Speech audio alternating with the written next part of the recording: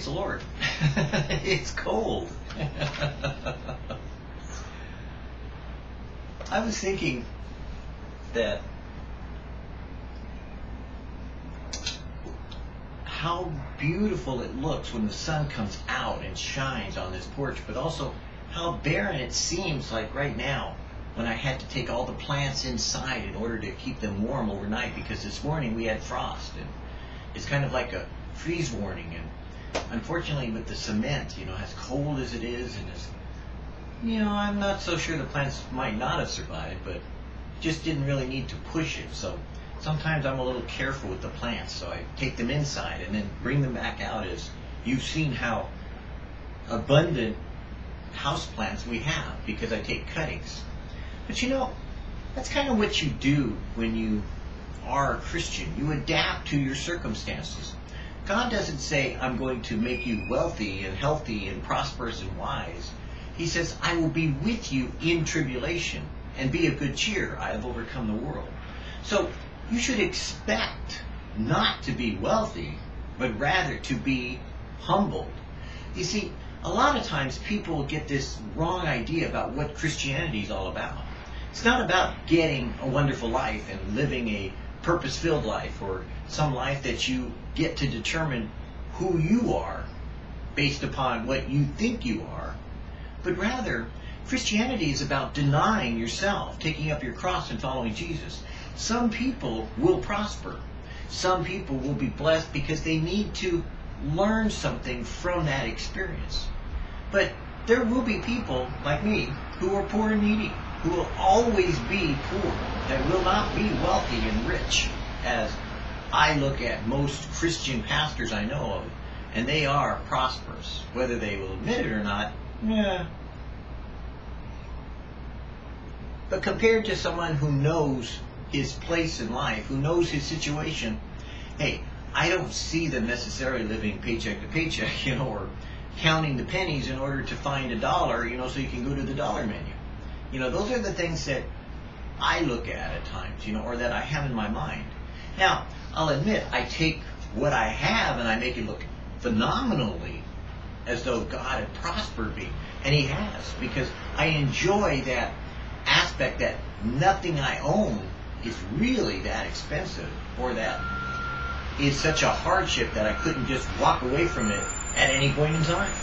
I could just say, hey, the Lord giveth, the Lord taketh away. Blessed be the name of the Lord. But you see, people that have Harleys, or have huge homes, or mortgages, or all these things they've added unto themselves and their kingdom, they have a hard time giving them up. They have a hard time leaving them behind. They have to lock them up. They have to protect them. They have to do all kinds of things that I don't want to. Oh, sure, I could have quit the ministry and went ahead and made money. I could have charged for the ministry and went ahead and made money. I could have taken gratuities from people when I speak and made money. But God said no for me. He said, I have something more excellent that I choose for you than you would believe I would give to any other. And though others will experience it too, it's something that the poor and needy have that would be something between you and I that I would enjoy. And I have enjoyed it. And that's a personal relationship with Jesus in an intimate way, that He forgives me of my sins in a very clear and definitive way. He talks to me. He walks with me. He shares with me His heart. He lets me have the compassion I need, but also something I asked for that He has given me. And that's wisdom, to know when something's true or something's false. To know when the Scriptures teach something and man has taught something. To be able to balance the right from the wrong and to know the accurate answer. Because the Bible had said to me when I first got saved that there is an answer basically for everything, but there is also a promise we've been given that we should be able to give to every man an answer for the hope that lies within us. And that was one of the things that I clung to and said, God, I want to have an answer for every man's problem when they come to me. I don't want to counsel someone with some gratuity or gratuitous idea of just, oh, well, pray and God will take care of you. Oh, well, read your Bible, God will be fine. Oh, well, do this and go to church, blah, blah, blah. No, I wanted an answer to what the actual problem was. And God gave it to me through the years. It took the experiences that He took me through to make it applicable, that I could use it, because a lot of people haven't been through the experiences I have. As a matter of fact, a gentleman the other night I was talking to, and I told him that he shouldn't vent all his personal problems on the internet. He should not be posting all of his issues with his filial relationships or his work relationships or even his marital relationships on the internet. And he made an interesting statement, was that he came off with the idea that, oh, well, you haven't walked a mile in my shoes. You don't know where I'm coming from. And I said, excuse me? Everyone has a story, and you don't know mine. And that's the reality of why I look back on my life and I say, thank you. I don't look back on my life and say, failure, loser, or anything like that. I look back on my life and say, thank you, Lord, that in all that I have experienced, you have used for your kingdom.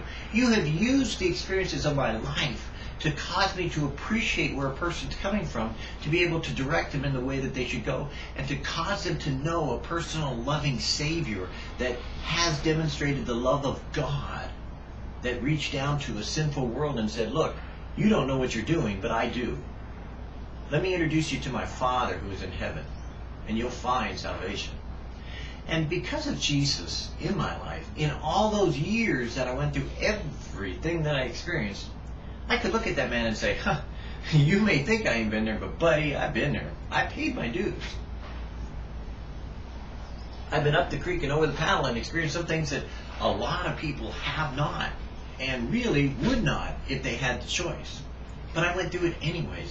And that's the thing that God brings us through. He uses your life experiences not so you could be selfish or self-sustaining, but so that you could be selfless and God-sustained. In other words, God wants to be your dependency. He wants to be your sustenance so you could reach out to others who are going through the exact same experiences you are, and you can minister to them. Not with your ability, but with God working through you to them. Because God is always looking the whole world over, the scripture says, searching out man's hearts for someone whom he may act strong on their behalf. That means that we don't protect ourselves.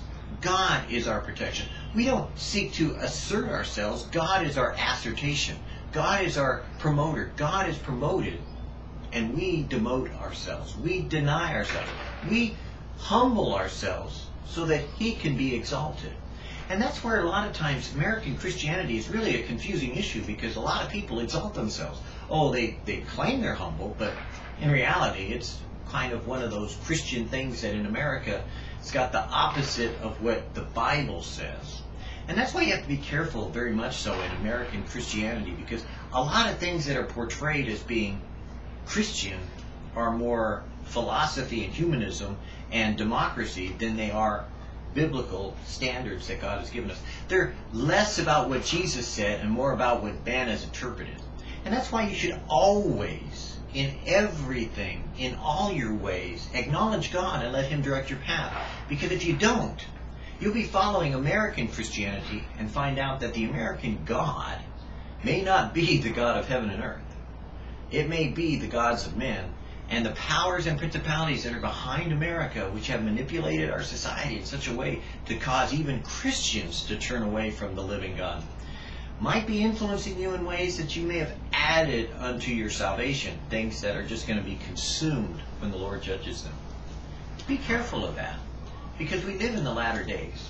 We live in a time when men are doing their own thing, when they want to find their own way, seek out their own truth, discover, as it were, another group of people they could just hide inside. You know, like megachurches. You can hide in a megachurch and never be personally involved.